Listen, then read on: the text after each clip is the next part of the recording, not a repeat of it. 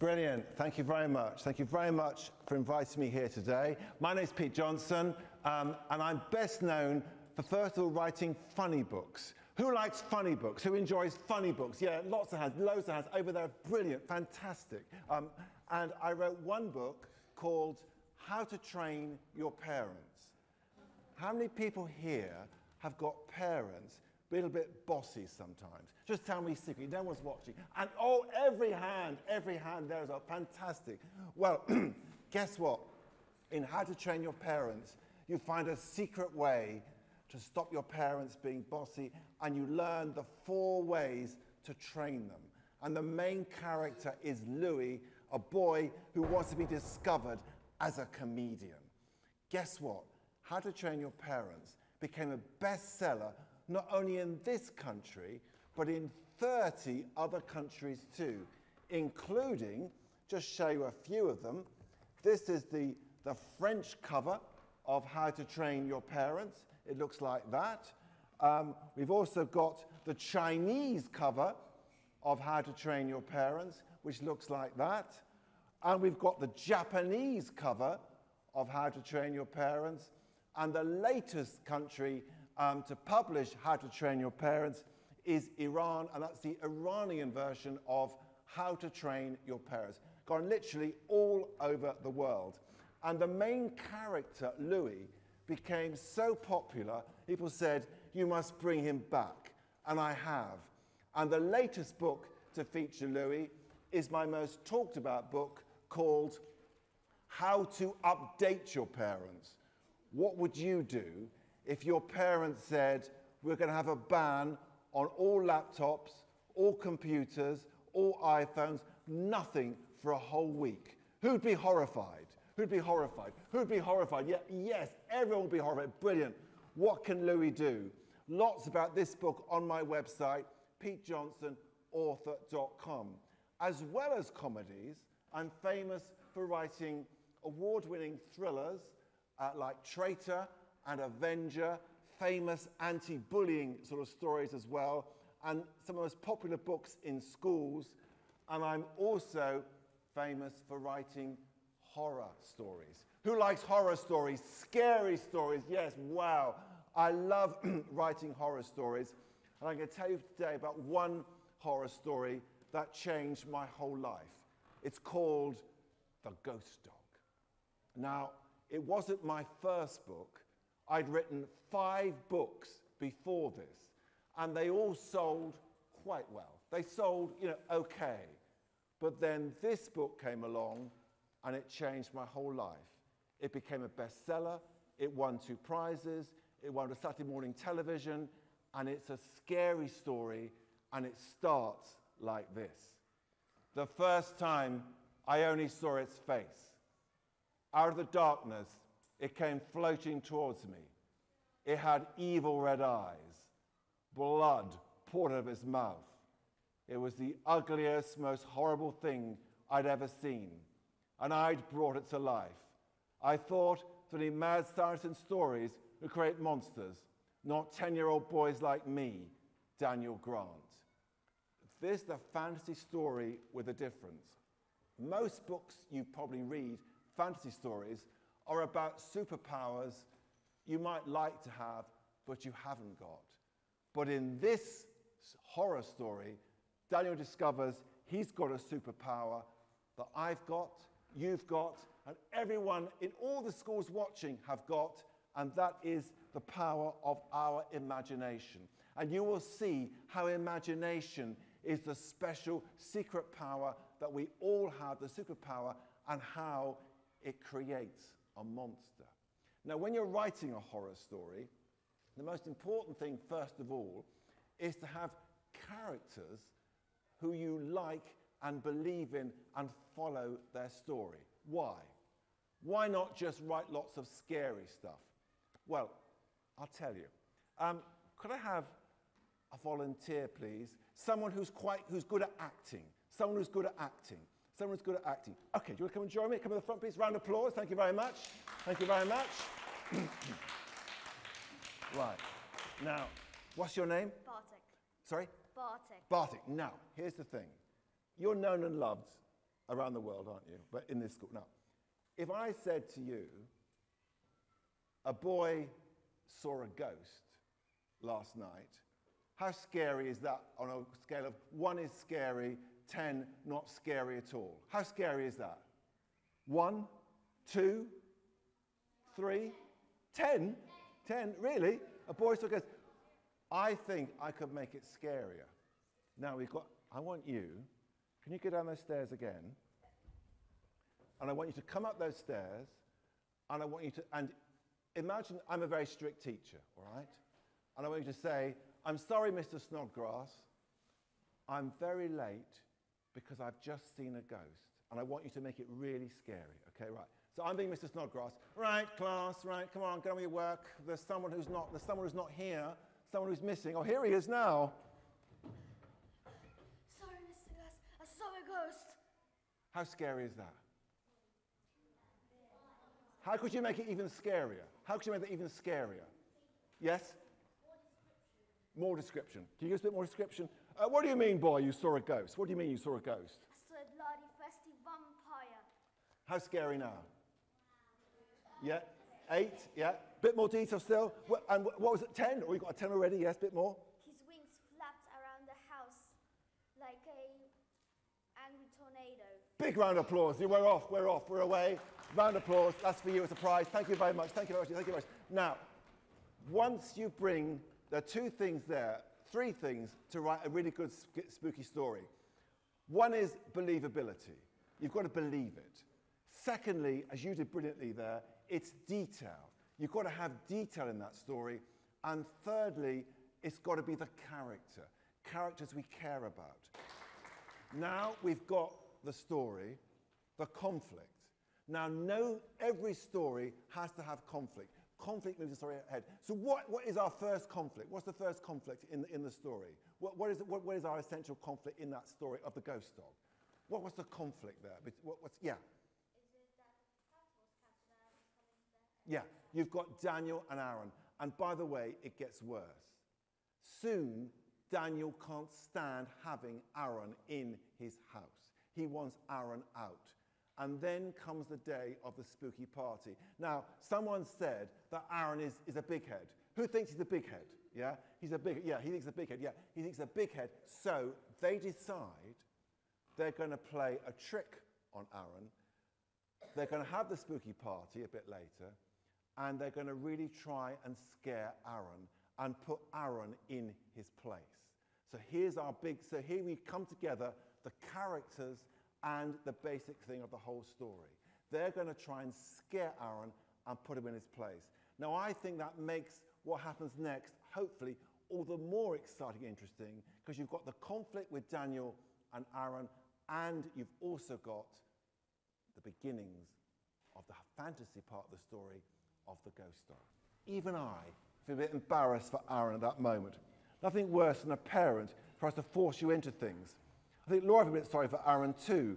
He said quite gently to him, would you like to have a go at telling a ghost story now, Aaron? Aaron didn't answer a moment. He said in this really sneery voice, I stopped telling ghost stories years ago. They never scare me anyway. I was so angry I couldn't speak at first. Why did Aaron have to act as if he was way above us? He ruined everything. Then Harry shouted across at me, there's one ghost story which scares everyone. Isn't it, Dan? A true one, too. I hadn't a clue what Harry was talking about. Went along with him. Oh, yeah, that's a terrible story, but not to Aaron, that one. I give him nightmares. Aaron gave a mocking laugh. Will you tell Aaron the story, or shall I? Asked Harry. I will, I said. This is the true story of the ghost dog. As I said those words, my heart began to beat excitedly. I switched off the torch. The whole place was in darkness. A picture was forming at the back of my head. As it became clearer, I had this strange power building up inside me. This is an old local legend, I began, my voice shaking slightly with excitement, of this boy who lived with his parents, and they were quite poor. That night, the boy goes downstairs to get some biscuits when he finds a dead dog in his basement. Oh, that's sad, murmured Laura, but suddenly the dog springs to life. and it's the biggest dog the boy has ever seen, an Irish wolfhound. But he tells the boy not to be afraid and says, if you do me a favour, I'll do you one. Make me a grave where I can rest. If you do that, I'll give you £100. The boy's eyes open wide. Here's £100. And he asks the money right away. All right, I'll trust the dog. And he gets the boy to follow him. They walk the deepest part of the old churchyard, and the dog asks the boy to pick a large stone up. The boy does so. Beneath the stone are 10 £10 notes. The boy stares hard at the money in amazement. Has so much money in his life before. No, I can go to the fair, he cries. But you're part of the bargain, the dog calls after him. I'll be back tonight to make your grave. I promise, cries the boy. I'll be here, says the dog. A little sigh, he sits down and waits and waits. But it's a good time with his mate. He forgets all about the ghost dog. Later that night, the boy hears strange scratching noises in his bedroom. And then he sees a pair of red eyes staring at him. It is the dog. You broke your promise to me, he says. Now I shall make sure you never forget me. I'm going to haunt your dreams the rest of your life. What the dog did. Every night when the boy closed his eyes, the dog was waiting for him. And each night the dog became more monstrous and terrifying until one morning he found his parents found the boy dead in his bed. Look of terror, frozen on his face. Literally frightened to death by the ghost dog. I paused. That story, it seemed so real to me, also have in it, even shouting at the end. But had it scared Aaron? All at once, there was loud, mocking laughter. What a load of old rubbish, said Aaron. It's not rubbish, I replied fiercely. It's real. And Harry said, come on, Danny. You haven't finished around the rest of the story, have you? You tell me the rest, then I replied, wondering what Harry was up to. Well, said Harry, the end of the story is this. The dog has to go make its own grave. It digs a hole, and it carries some stones to cover up the grave. And even the road by the old church, because I'd be too scared to even move a stone and take one away, especially giving the creeps. But you wouldn't be scared, would you, Aaron? She added slyly, so why don't you move a stone away? What now? Whispered Aaron. Suddenly his voice would have shrunk. Yes, why not now? I said. Go on, I dare you. So do I, joined Harry. All three of us stared at him expectantly. What do you think happens next? What do you think? Yes. They're going to go, there's a churchyard. Yes, yeah, okay, brilliant, okay. Anyone else, what do you think happens next? Anyone else? What do you think could happen next? Yes. Going to get a nightmare. Come back to that, yes. Very good, yes. Who thinks Aaron does pick up the stone? Who thinks he doesn't? Who'd like to know what happens next? Yes, I'll tell you. They go to the churchyard.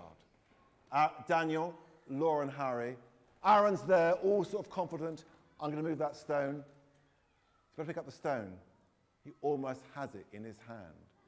So suddenly, out of nowhere, this dog starts to howl. A long, low, mournful sound, a terrible kind of warning.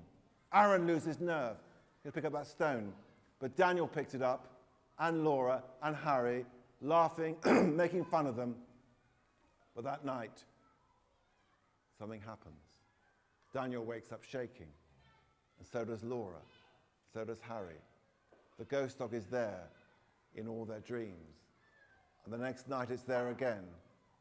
They know when they close their eyes tonight, the ghost dog will be there, waiting. They created this monster. How now can they get rid of it? Can they get rid of it?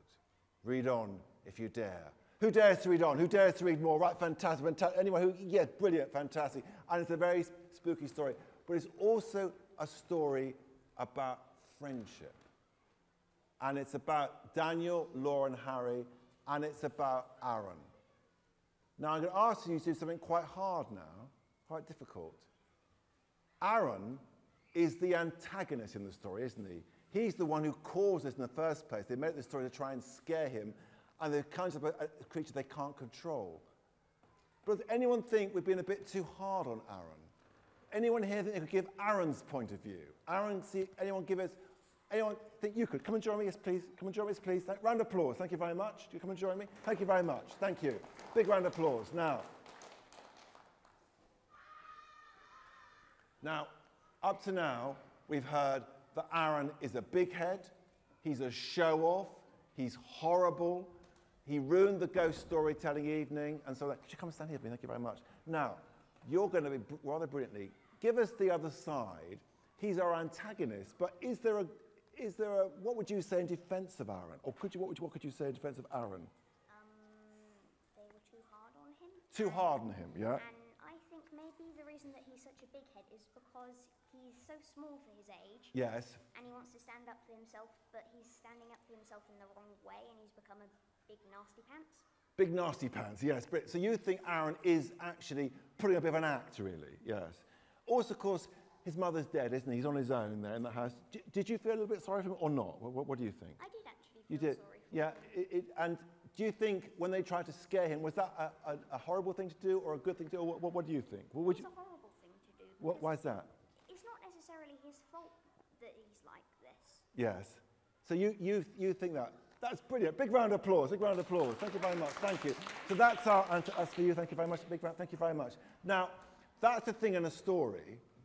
You're seeing it from Daniel's point of view. The book is told in the first person. What's the first person? What is that? What's the first person? What is that? Yes. Yeah, so you get Daniel's voice from the start telling you. But what I hope is, you might think, well, maybe Aaron isn't quite as bad as Daniel says, or is he? Who thinks Aaron is pretty bad? Who thinks Aaron is pretty awful? Yeah, okay, right, I love you. Okay, well, that'd be interesting to see what you think and what you decide there. But the thing is, you've got the conflict in the story at the end. You've got Aaron, Daniel wants to get rid of Aaron. He wants Aaron out of his bedroom and out of his life. They have a big argument, and of course, he needs also to sort out the ghost dog. He's conjured up this story. What I haven't told you about the ghost dog is Aaron and Daniel have a big argument. Now, I'll tell you a secret about me.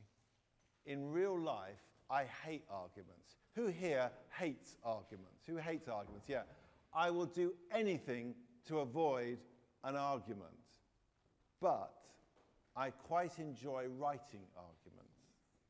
Anyone here quite like writing arguments? Yeah, so when you've got two characters, your protagonist Daniel and your antagonist Aaron, you're bringing things in a way to the boil, to the climax there, where things really get bad. In a story, things have to build and build and build.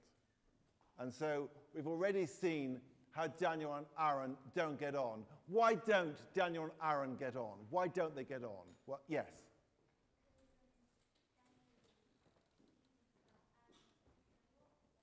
Yeah, brilliant. He thinks Aaron's a big show-off. He's there in his room. He ruined the spooky story evening. But then don't forget this. Aaron was going to show off and take that stone, and then he dropped the stone at the last minute. Why? Why did Aaron drop the stone? Why did Aaron drop the stone at the last minute? What made him drop the stone? Yes? Because of the dog that helped. Yeah, he got scared, didn't he? He got scared. Aaron got scared. Now, you don't like Aaron. Imagine you're Daniel, and he got scared. Are you going to never mention it again, or are you going to mention it every 2 minutes? What do you think you might do? What do you think? Aaron got scared. What do you think you might do? Yes. Yeah, what do you think? Yeah. Every few minutes. And what they do is they bring the stone back. Showing off, bring the stone back that Aaron wouldn't dare to pick up. Is that a bit mean? Or would you, who would do that as well?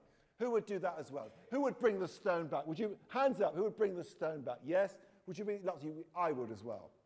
They bring the stone back. They're going to try and play a joke on Aaron. Laura is going to hold the stone and pretend she got all scared.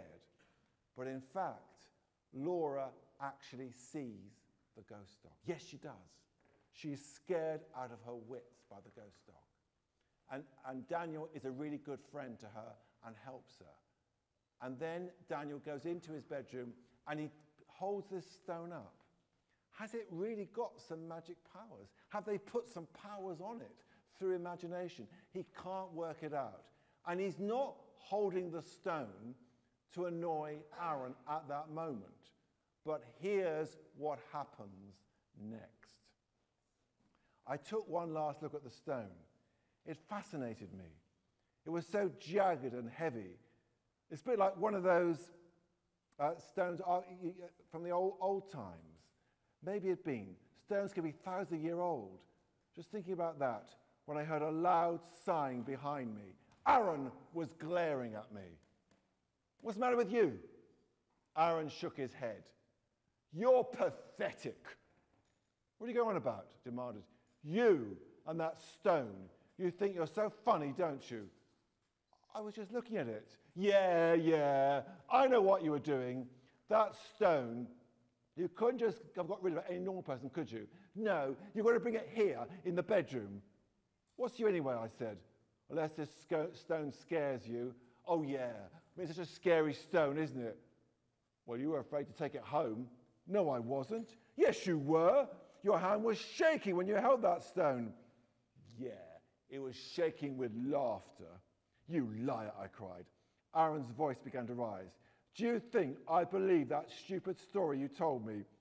You believed every word, and you dropped that stone because you were scared out of your wits. I was not.